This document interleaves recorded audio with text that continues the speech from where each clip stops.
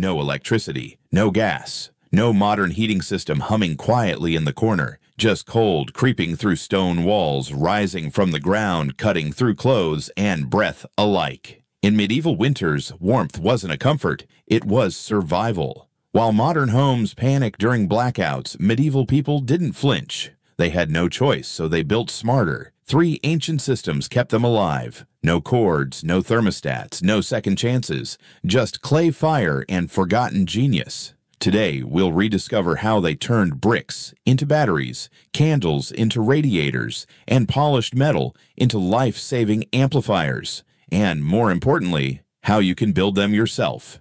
Because when the grid fails, only one kind of knowledge matters. The kind that's been tested in 1,000 winters and still works. Centuries before, thermostats and insulation warmth was crafted, not consumed. In the remote monasteries of medieval Europe, monks faced winters that could silence entire villages. Yet inside their scriptoriums, rooms where sacred texts were copied by hand, no fire cracked, no smoke stained the parchment. They heated with silence. Master potters among them transformed simple clay into radiant heat sources. Glazed braziers, inverted pots, and thermal bricks, all born from necessity, not luxury. In nearby towns, artisans fired kilns not just for pottery, but for warmth. Their workshops became laboratories of thermal survival, where walls stored heat and every ember mattered. These weren't crude inventions. They were refined systems engineered by memory, tested by cold, and passed from hand to hand across generations. Today, most have forgotten them, but you won't. Technique 1. Inverted pottery kylos. At the heart of this system lies a simple truth. Heat once captured can be radiated, not just dissipated. Terracotta, unlike metal, absorbs heat slowly and releases it gradually through infrared radiation. When heated properly, it acts like a thermal battery, soaking in energy from a small flame and distributing it evenly over time. No flicker, no smoke, just constant warmth radiated in all directions. To build it, you only need a few things: a large terracotta flower pot, a ceramic or fireproof plate, 3 candles or homemade vegetable fat burners. You place the candles on the plate and invert the pot over them. Elevate the pot slightly using brick stones or ceramic risers to allow air to enter from below. The hole at the top, that's your exhaust vent. Leave it open. What you've just created is a radiant heater, one that mimics the sun, silent, steady, and surprisingly strong. In medieval monasteries, such systems kept scribes alive through brutal winters. Parchments couldn't be exposed to smoke, so fire was banned inside scriptoriums. But heat was still needed. The solution: clay-based heaters. Silent, clean, reliable. Today, the principle hasn't changed. A 3-candle setup under a terracotta pot can heat the air around it to 65 degrees Celsius within minutes. The warmth radiates outward, warming people's surfaces and nearby air. And when the candles die out, the pot continues to radiate heat for hours. Compare that to a modern electric heater, high consumption, instant drop-off when turned off, and heat limited to a narrow beam. Your clay pot, however, it doesn't hum. It doesn't spike your bill. And it keeps working long after the fire's gone.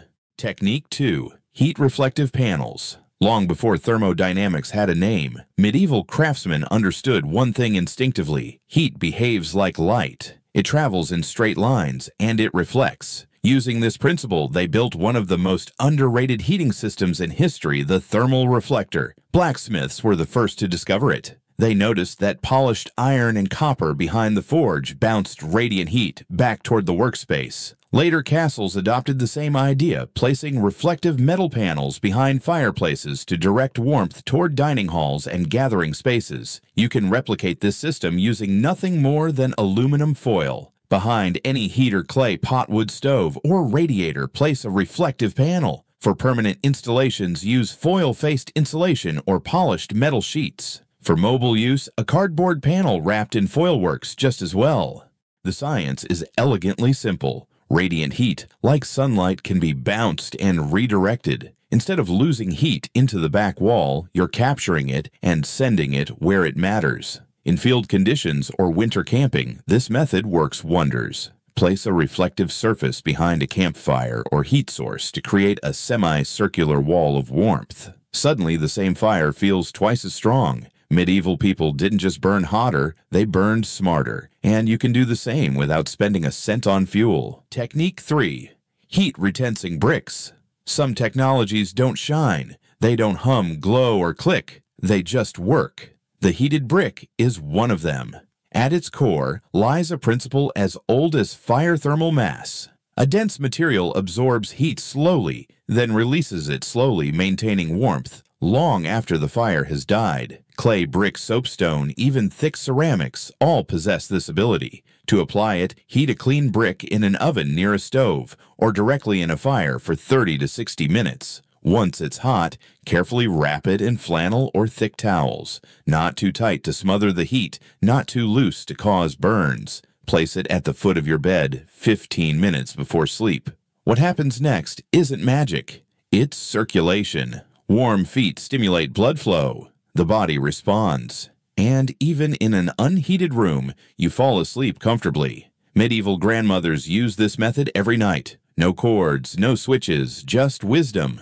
Soapstone bricks perform best retaining warmth for 6–8 hours. Clay bricks work for 3 to 5 hours, depending on thickness. Either way, the warmth is steady and silent. Compared to electric blankets, the difference is striking. One uses continuous electricity, the other stores energy in advance and releases it without noise wires or risk. It's not just old-fashioned, it's efficient. And when you wake up warm with zero cost on your bill, you'll know the past didn't fail. We just stopped listening. Efficiency isn't a modern invention. It's ancient, carved into clay, reflected in metal, and wrapped inside old bricks. A terracotta pot with 3 candles radiates heat at 65 degrees for hours, costing mere cents. A reflective panel amplifies existing warmth by 10–15%, turning passive heat into active comfort. A heated brick, charged once wrapped in cloth, keeps a body warm all night without consuming a watt. Meanwhile, modern electric heaters devour energy shut off instantly and cost 400% more to operate for the same effect. So what do you choose, silence or humming fans? Simplicity or fragile systems? Survival or dependence? These medieval systems worked for centuries because they didn't need perfection, just wisdom and intention. If this video reshaped how you think about heat comfort and resilience, share it. Someone out there might be one blackout away from needing it. And if you believe ancestral knowledge still matters, subscribe, because this isn't nostalgia, it's survival.